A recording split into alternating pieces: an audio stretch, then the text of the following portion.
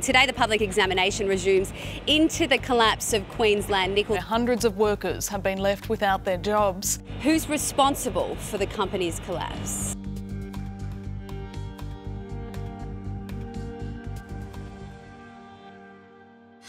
For years, Queensland Nickel was known as a thriving nickel refinery that employed hundreds and generated millions for the local economy in Townsville in North Queensland. But in late 2015, the company faced severe financial challenges. The nickel price had plummeted and cash flow was severely impacted. When FTI Consulting was appointed as voluntary administrators, we took over business operations and started restructuring a business that was losing $1 million Australian dollars every week.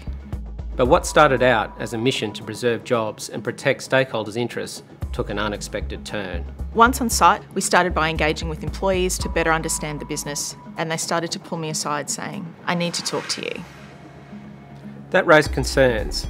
We needed another set of expertise, so we brought on our forensic colleagues to dig into the allegations of fraud that were being raised. And we enlisted the support of Strategic Communications to help manage the media firestorm because of the very dynamic personality that was at the centre of the investigations. Clive Palmer Self-proclaimed billionaire Clive Palmer's fortune has taken a hit. His name was Clive Palmer, ultimate sole shareholder of Queensland Nickel. Back on site, our corporate finance team worked side by side with our forensic colleagues to follow the money trail. We also collaborated with our in-house experts from our global e-discovery and data analytics teams.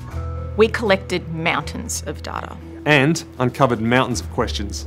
Time was tight, so our corporate finance and forensics teams began quickly chasing the missing assets. We added that assessment to our analysis and in April presented our final report to creditors. By that time, Queensland Nickel showed no sign of being able to sustain operations financially. Unfortunately, that left just one option: liquidation. Once we understood the gravity of the situation, our attention turned to recovering value for those impacted by the alleged fraud. We coordinated and fast-tracked assessment and distribution of payments. $70 million went to almost all 787 Queensland Nickel employees.